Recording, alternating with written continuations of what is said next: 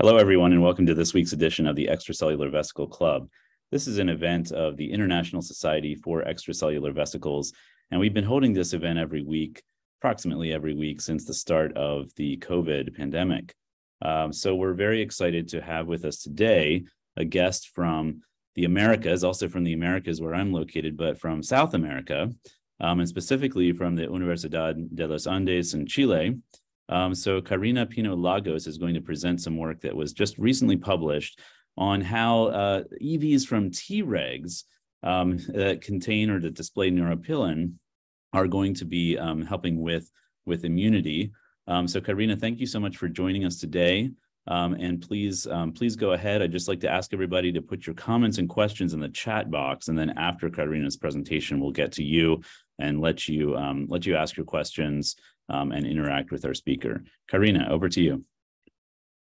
Okay, thank you very much for the invitation. Today I'm going to show you some of the results that we obtained during these 2 or 3 years in the lab. As a formation, I'm an immunologist, and we are interested in regulatory T cells, which are a cell population that are in charge of immune tolerance.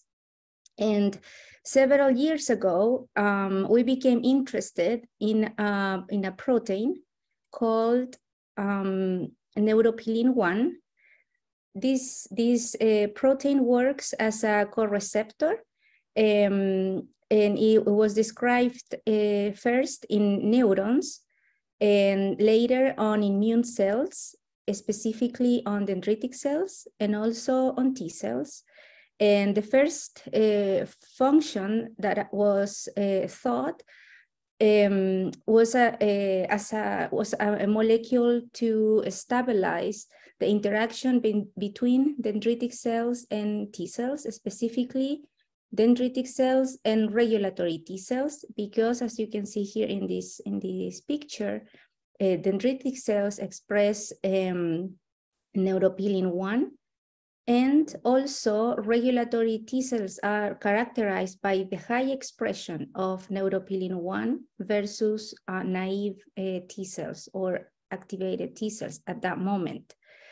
Later, I think it was in 2012, perhaps, there were 2 papers stating that Neuropilin-1 could serve as a specific marker for natural Tregs. And that was the starting point for us to study this molecule, because we were interested in finding a protein that could serve as a marker, since Foxp3, the transcription factor specific for this type of cell, is not very useful to identify the cells and then try to isolate them and do functional assays. So we decided to investigate what was happening with the expression of Neuropilin-1 in our system. And in our system was the skin transplantation model in mice. So we decided to do very simple experiments to see what was happening with the expression of Neuropilin-1 during the rejection or the acceptance of a skin transplant. So in our model, we use B6 mice, and as skin donors, we take tail skin from a syngeneic group or B6 animals, or the allogeneic group, which is an F1 mouse that comes from the cross between a valve C and a B6. And then we do the surgery on the back of the mouse, and we wait for 20 days for the readout. Around day 12 is when we see signs of rejection. So we decided to include these 2 groups and to take the animals down at day 20 and analyze the cells in the draining lymph nodes, specifically on CD4 T cells. We also included in the staining CD25 and Neuropilin-1. So here is a plot to show the staining for these two molecules, CD25 and Neuropilin-1. This is already gated on CD4 T cells in the syngeneic and also in the allogeneic group. And what we found is that CD4 T cells that are rejecting a skin graft are expressing Neuropilin-1. And that this expression was very high. You can see here it almost reaches 30%. We also found a very high expression of Neuropilin-1 in the syngeneic and also in the naive animals. So at least what we were seeing was not very in line with what was published a couple of years before this study, our studies stating that this Neuropilin-1 was a specific marker for Tregs. We also did this is just a kinetics or the skin graft survival plots, as you can see here in B. The way that we plot the survival of the skin is not the animal, it's just the skin graft. So usually we see this rejection, as I just mentioned, at day 12. We see rejection of the skin graft, and then here what we did was to isolate regulatory T cells based on the expression of Neuropilin-1. So we did a gating on CD4 T cells. We also used Neuropilin-1 and CD25, and we isolated the CD4s with high expression for these two markers, and we transferred into animals. And we found that based or just using Neuropilin-1 as the marker for Treg, we can see a protection in skin rejection. So about 60% of the animals are accepting the skin grafts. All this is not on EVs yet, okay? This is just to give you a little bit of background. So then another experiment we did was to play a little bit with the cell populations. We isolated the Tregs from congenically different animals, live 5.1s, where the Tregs and live 5.2s were the effectors or the conventional T cells, and we transferred these two populations into rag knockout animals, and then we did the same skin graft as before, and we took the animals at day 20.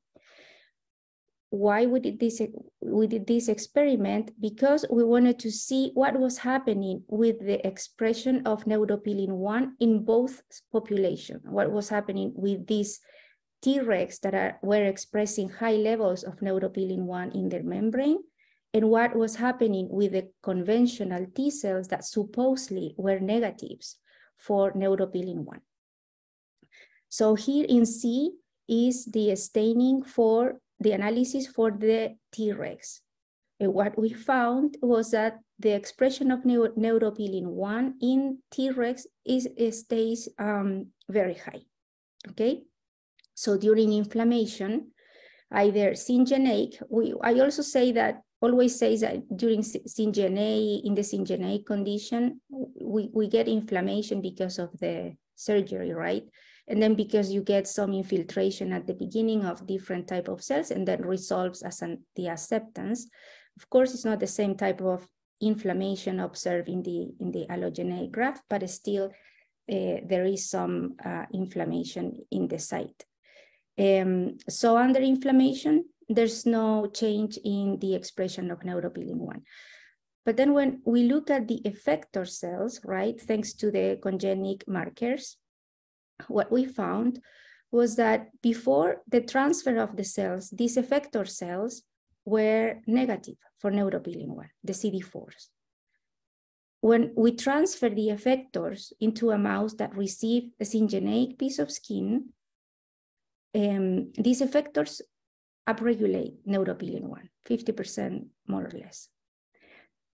And then we also included a group of syngeneic, the syngeneic group with effector cells plus regulatory T cells. We knew this was just the acceptance, but we wanted to see what was happening in the companion of regulatory T cells that were expressing Neuropilin-1. And we found that it's a little bit more expression of Neuropilin-1 on the effectors when they are together with Tregs in the mouse. And in the allogeneic condition during rejection, the effectors also upregulate Neuropilin-1, but there is an increment again on the expression of Neuropilin-1 when they are co-transferred with regulatory T cells. So at this point, we didn't know the mechanistic, right? Well, we still don't know. We are trying to figure it out. But what we found was that there was something happening, some crosstalk between the Treg and the effector cells and the expression of Neuropilin-1 that was being controlled or mediated by the Treg or something from the Treg that was making these effector cells to upregulate or gain Neuropilin-1 in their membrane. So next, we had the opportunity to obtain conditional knockout animals for Neuropilin-1, specifically on regulatory T cells. So we got one line of mice expressing Foxp3 with a recombinase CRE and reporting with YFP, and the other Neuropilin-1 flux to obtain regulatory T cells expressing YFP, so we could track them by flow cytometry, and these cells were lacking Neuropilin-1. So we decided to first do a suppression assay in vitro using the wild type. Here you can see in some of the graphs, you will see the three genotypes, wild type, heterozygous, and the knockout, and in some only two. So we decided to take, we take CD4 T cells, we stain them with CTV or CFSC, and then we co-culture them with regulatory T cells, either from wild types or het or knockout for Neuropilin-1. And in this assay, the cells are all in contact, are all together, the effectors and the Tregs in the same well. And in this case, we, in green, you see the percentage of suppression, so almost 90% of suppression when we use wild-type regulatory T cells.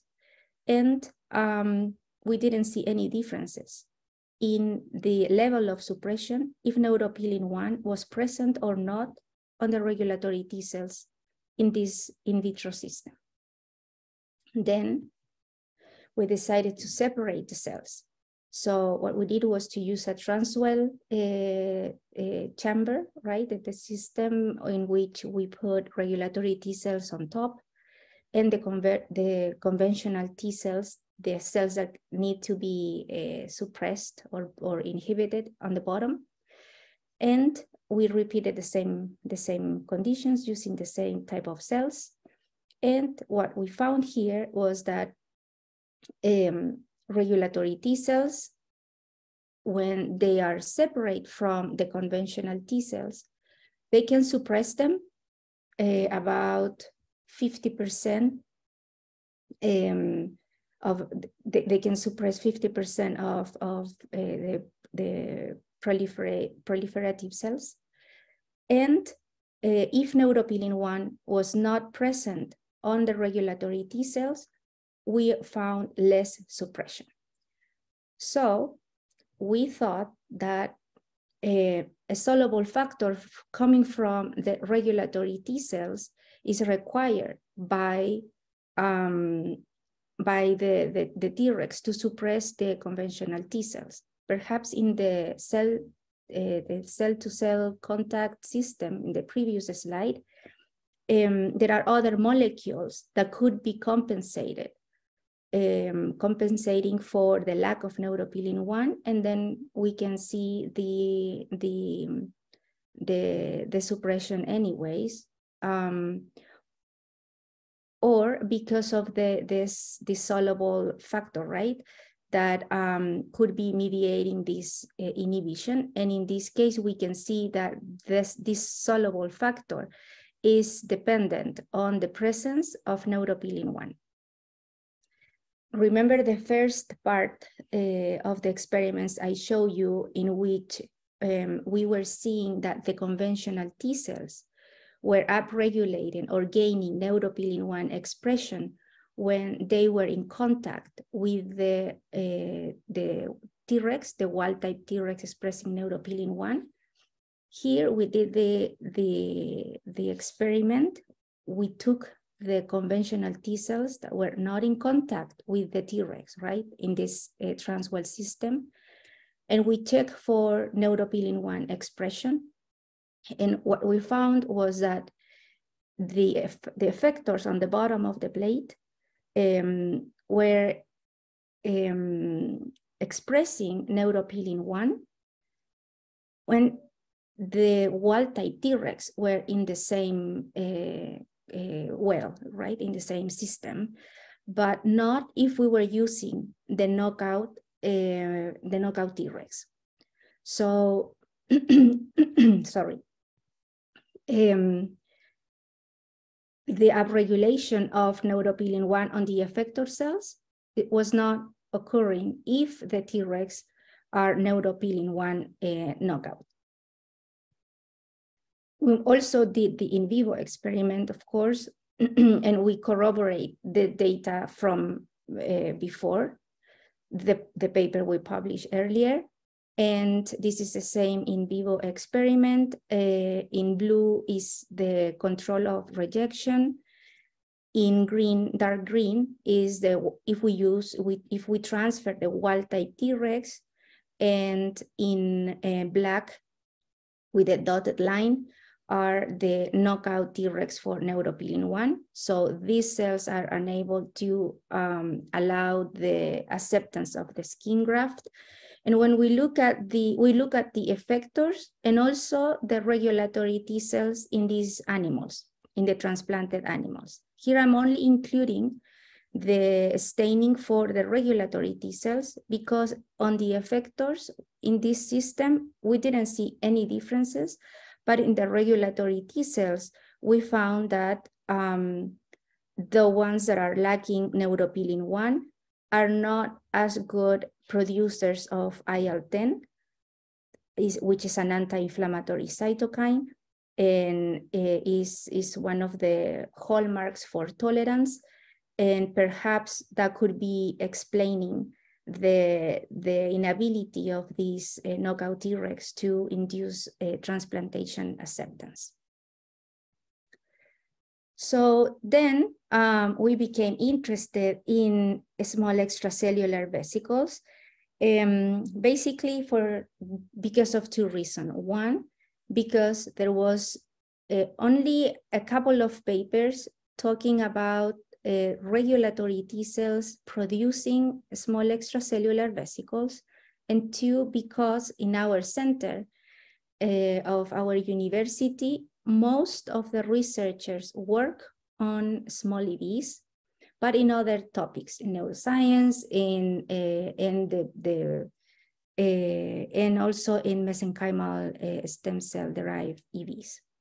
So we decided to see if in our hands, regulatory T cells, natural regulatory T cells, were producing the small EVs, if these EVs were able to induce transplantation tolerance as a mechanism of suppression, and also if Neuropilin-1 was present and it had any role in this potential suppressive mechanism related with EVs.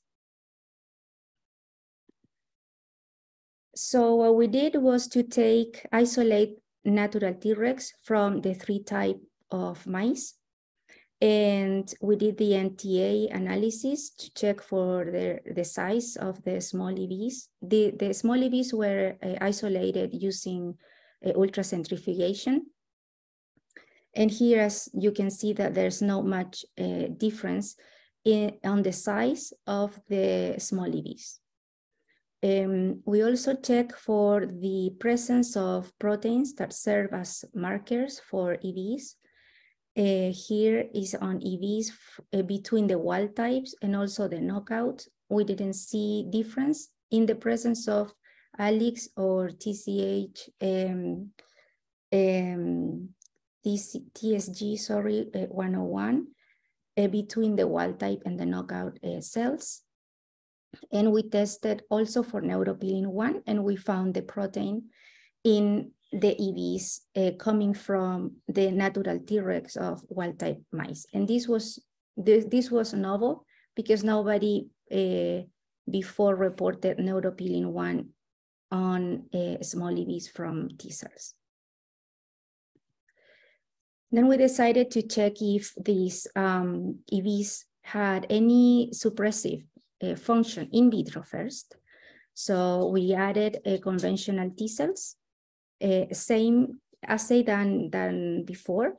The T cells are stained with CTV in this case, and we polyclonally activate them in the presence of small EVs isolated from wild-type Tregs and the knockout Tregs. And what we found is, this is the positive control. This is using the natural Tregs. It's not the EVs, it's just the cell. That's why the suppression is so high. But the small EVs are able to block T cell proliferation if the natural Tregs are wild types, or if they are expressing Neuropilin-1 in their membrane. And of course, the EVs have the Neuropilin-1, right? In the gray symbols, here 0, we didn't see any suppression in the condition in which we add the small EVs coming from knockout Treg cells. So Neuropilin-1 is required for the suppression of regulatory T cells mediated by small extracellular vesicles in vitro. And we also did the in vivo experiment in which we transplanted the skin on the back of the mouse, and we injected the EVs coming from wild-type Tregs or from the knockout Tregs. The injections were performed locally. We injected in 1 day before the surgeries. We shaved the back of the mouse, and then we do 4 injections in the corners where the skin is gonna be placed on the following day. So this is how it looks in the control. So this is just a rag knockout animal with an F1 or an allo skin. So it's fully accepted. And this is with no treatment, meaning that this mouse is a rag knockout that received CD4 T cells, effector cells, and the skin gets rejected. This is just a scar.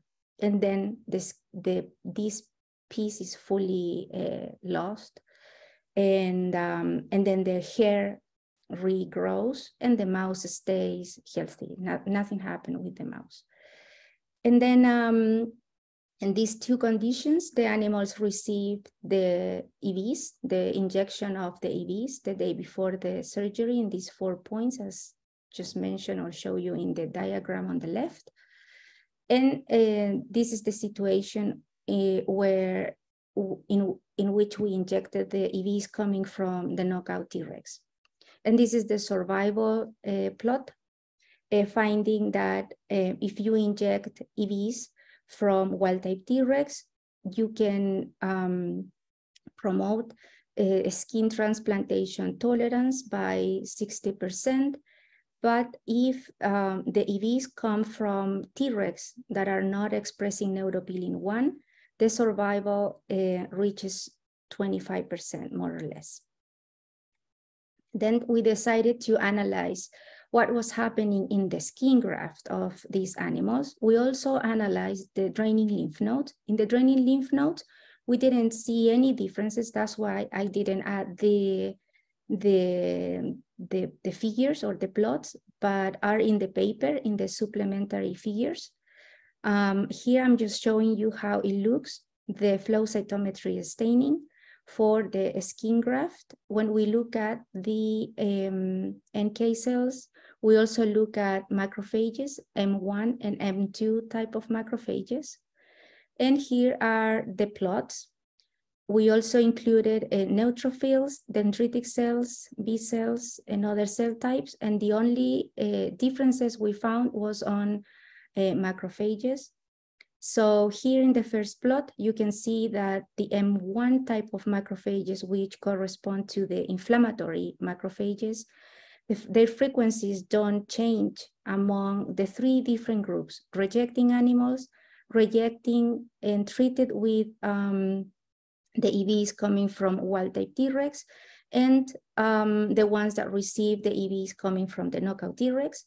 But in the case of the M2 type of macrophages, which are these cells that have an anti-inflammatory function and also have a repair function, we found that the injection with the EVs coming from the wild-type Tregs, we don't know if are increasing the recruitment of these M2 type macrophages into the skin graft, or if perhaps there are cells differentiating into M2 type of macrophages, and the condition treated with the EVs coming from the knockout Tregs have less M2 cells. And the third plot is just the ratio M2 over M1 over M2 type of cells, and we see a higher ratio in the rejecting animals that were treated with the EVs coming from the Tregs that are not expressing Neuropilin-1. And then we also did a proteomic analysis, and here is just a selection of proteins that were less enriched in the EVs coming from the Tregs that do not express Neuropilin-1. For example, we have IL-2, the alpha chain of the alpha IL-2 receptor, which correspond to CD25. This is a very interesting protein for us because CD25 is an activation marker and serves as a marker for regulatory T cells. We also found granzyme B, another protein very important for regulatory T cells. There are some cells, some Tregs that are killers, and they are cytotoxic, and they do this activity expressing granzyme B. So in the EVs coming from the knockout Tregs, we found less of this protein. Also CD73, which is another marker and a very important protein for the function of Tregs. And this is a Western blot proving that there was less CD73 in this case on the EVs coming from the knockout Tregs. And here is some of the functions that I just mentioned recently, but I just mark with the asterisk here that we recently standardized the Western blot for CD25 and also for CD43. So we will extend our studies by proving or corroborating the data we obtained from the proteomic analysis. And we are also interested in extending this type of study and analysis to other subsets of regulatory T cells as the ones that we could induce or produce in vitro instead of the ones that we use in this study, which corresponded to the Tregs that are present in the mouse and that are naturally derived from the thymus. And this is just as conclusion, the Neuropilin-1 is required by regulatory T cells to suppress or control T cell proliferation in vitro. Using the skin transplantation model, we also demonstrated that Neuropilin-1 is required by the Tregs, and also is important its presence on the small EVs coming from the Tregs to promote a transplantation tolerance. That Tregs require Neuropilin-1 to produce IL-10, and also to modulate immune activation via small extracellular vesicles. And this is the last slide to say thank you to the lab members. This work was performed by one of our former PhD students. He's doing his postdoc now in France, but Javiera, she finished and retook the small EVs and Tregs line of research to continue with some of the answers that questions that we still haven't answered. And also thank you to the collaborators, Francisca Alcayaga from our university, Ursula Bineken also from our institution, Dr. Thilo Kahn from Germany, who is the person who does the proteomic analysis, and the funding of our National Agency of Investigation, and also the ICEF for this invitation. Thank you very much. Thank you, Karina. Fantastic work. So it's been very interesting for me to hear more about your findings. And I do have some questions for you, but I would like to just emphasize to everybody that if you have questions, if you have comments, please put them in the chat box, and then we will get to you there. I am going to allow unmuting, just toggling the switches here. So you will be able to interact with Karina today. So let me start with a couple of questions. Okay. One of those is just about the role of the neuropilin in EV biogenesis. And so you noted that you didn't see evidence of it being involved in biogenesis. And I'm wondering, I think you also mentioned in the discussion that maybe there are some things that could still be confirmed there, though. Could you expand on that and what assays you think are still needed to really prove that Neuropilin-1 is not involved in biogenesis? So let's see. We, at least, the only thing to claim that that Neuropilin-1 is not involved in biogenesis was the first, that the production means the number of particles that we get per number of cells that we activate in culture. The number of these particles is not changed in between the wild type and the knockout Tregs. And that the proteins that are used as canonical markers for small EVs, we didn't observe differences in the abundance of this protein, at least by Western blot. That's the only two piece of evidence we have to say that the Neuropilin-1 is not involved in the biogenesis of the EVs. What I would like to see check is how Neuropilin-1 is present in terms of the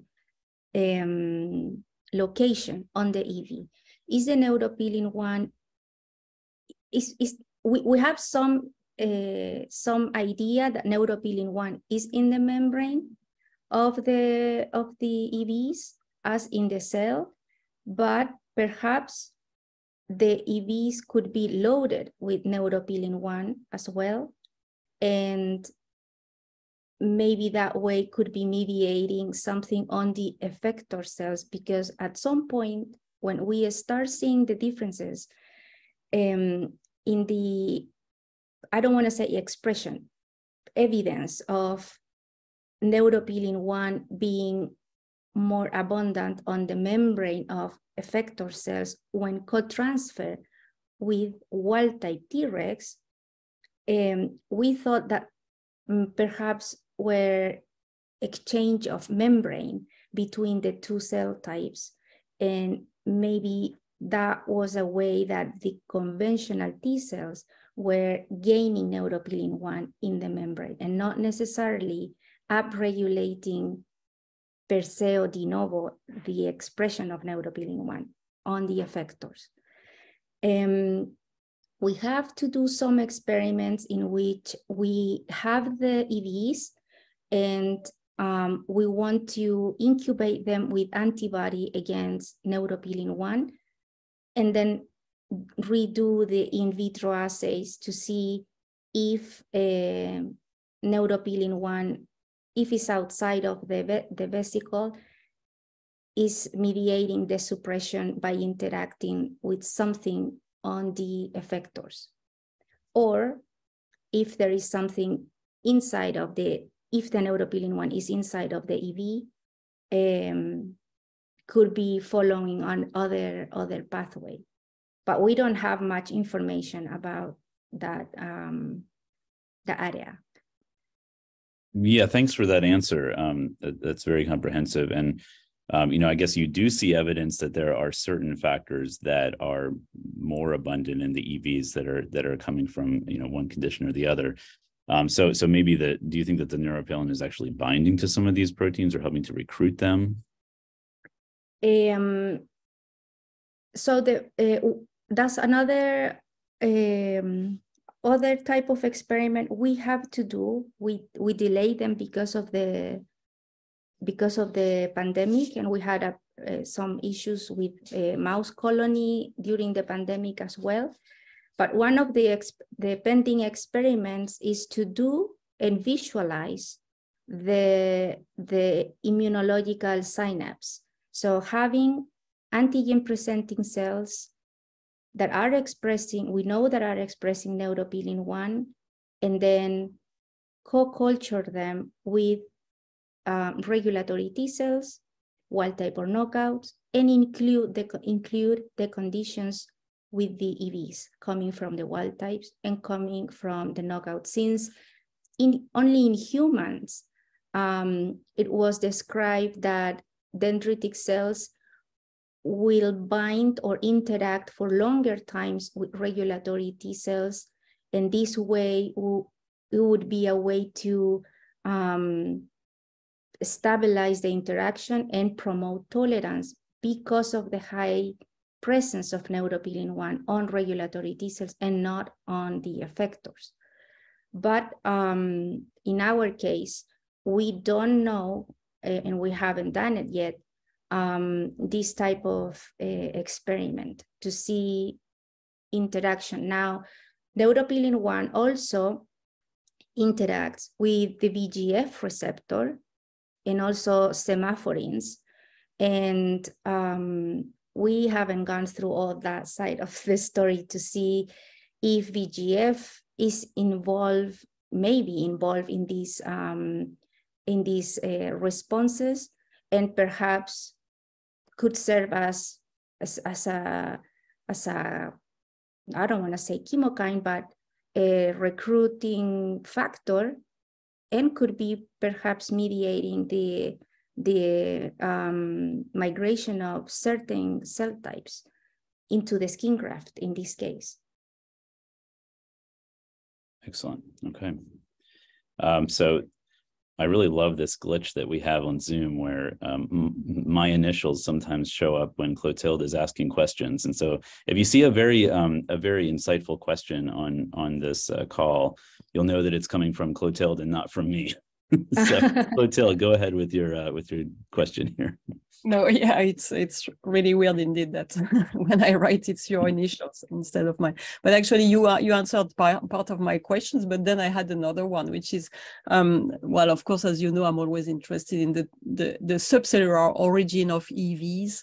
And I was wondering whether you did any intracellular staining of Neuropilin-1 in the T regs, and whether you know if it's mostly at the plasma membrane or whether it could be enriched in multivesicular bodies, and whether the EVs that you're studying are possibly more likely to be ectosomes or exosomes. But I mean, you didn't look at CD63, for instance, right? In your EVs, you had other interesting markers, but the CD63. No. We haven't done that. We haven't checked for that protein, and that's the first part you just mentioned is a great question and suggestion, because at some point we want to do the intracellular staining for Neuropilin-1. Yes. Yeah. So that's a very good point. And just so my initial question was about the binding, whether you thought that the Neuropilin was promoting the binding, and I know you did answer part of that, but I saw you have leukocyalin in your that's regulated by Neuropilin, and leukocyalin is probably also promoting binding of EVs to cells. Don't you think so? Are you planning to? Yeah, we did that's the CD43, right? Yes, right. Yeah. Yes. So we just have this week, in fact, Javiera got the plots working. So we have now the assay and just to prove, right? First, that we have more or less between the wild type and the knockout. And then we can get more antibodies to check either by flow cytometry or do some of the functional experiments by blocking the certain molecules. Yeah, thank you. Lots of work. Lots of work to do. Thank you. Yes, I know. Now we are back from vacation, so now we have to retake everything. Good. So you had mentioned VEGF, and we actually have a question from Lothar Dieterich about VEGF and maybe some mechanistic things here. Oh, hi. Yeah, thanks. Actually, in a way, you answered my question already. So I'm wondering a little bit how you envision this to work, or what is really the function of Neuropilin-1. My thought was it might perhaps scavenge VEGF, and it could affect perhaps vascularization of the skin transplants. And that could, of course, have secondary effect on transplant rejection or not. But as you said, you haven't investigated this really yet. Yeah, no. But I was wondering if instead you could anyway elaborate a little bit what you think is really the way how these EVs work. So do you think they directly interact with these M2 macrophages and have a direct effect, or do they interact with other cells in the skin, and what the role of neuropilin in this really is? So because of the effect we found on the macrophages, I think that macrophages that are resident of in the transplant in the tissue are uptaking the EVs and promoting this M2 type of phenotype, and then having less or bringing less inflammation or controlling the activation of the effectors. As I said, we didn't when we analyzed the draining lymph node, we didn't see a robust difference on the type of T helpers, because we check for Th1, Th17, and also Tregs, I believe. And we didn't see big differences. We saw a tendency to get higher Th17s in the treatment with the EVs coming from the knockout Tregs, but that was not, like a statistically different. But I think it's impacting on the immune cells that like to eat things and capture as the macrophages, and these could be changing the phenotype of these cells. We have this indirect data, right? And we would like to do some of to do a staining on the skin graft, because we can stop a little bit before the rejection is happening, like fully, and then or do time points and stain the EVs and then check where the EVs are, if they're being captured or not by the macrophages or other cell types. I would like to see if the EVs make it all the way to the draining lymph nodes as well. Yeah, so those sort of experiments are in our list as well. Right. So just to follow up briefly, then I understand you analyzed the draining lymph node, but you didn't see major effects on the T cell pool. But did you look at lymph node resident macrophages as well? And the macrophages in the lymph node, no.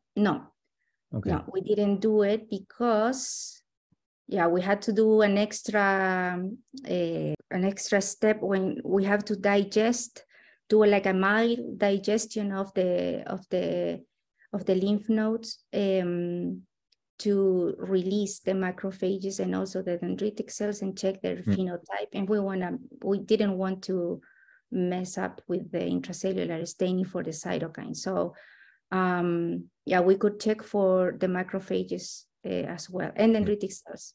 We could do both at the same time. All right, thank you.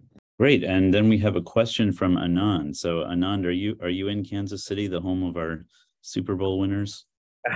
Yes, I just saw that. Yes. Look at that! Oh my goodness, yes. But you are an EVClub MVP, like Patrick Mahomes. So please share your thoughts with us here today. Yeah, Karina, that was like a great talk. I just have a very naive question.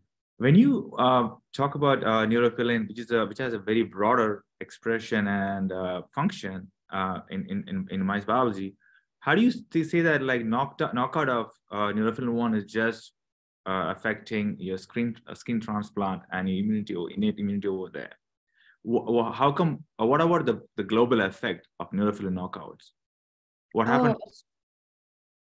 So the Neuropilin-1 is only knocked down on regulatory T cells in these animals, and when we check for the other, like other markers, for instance, of regulatory T cells, we didn't observe any differences on Foxp3 expression, CD73 in the membrane. It is interesting here because in the cell between the wild type and the knockout look the same. But then when the EVs are made and released, and we check for the content of proteins, is there where we see the difference. Okay.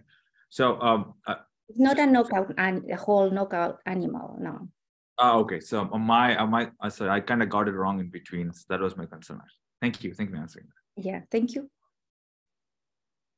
Great. Okay, so I think we've come to the end of the questions in the chat box, but I just want to follow up again on a point that was raised earlier and ask you for really just an opinion here.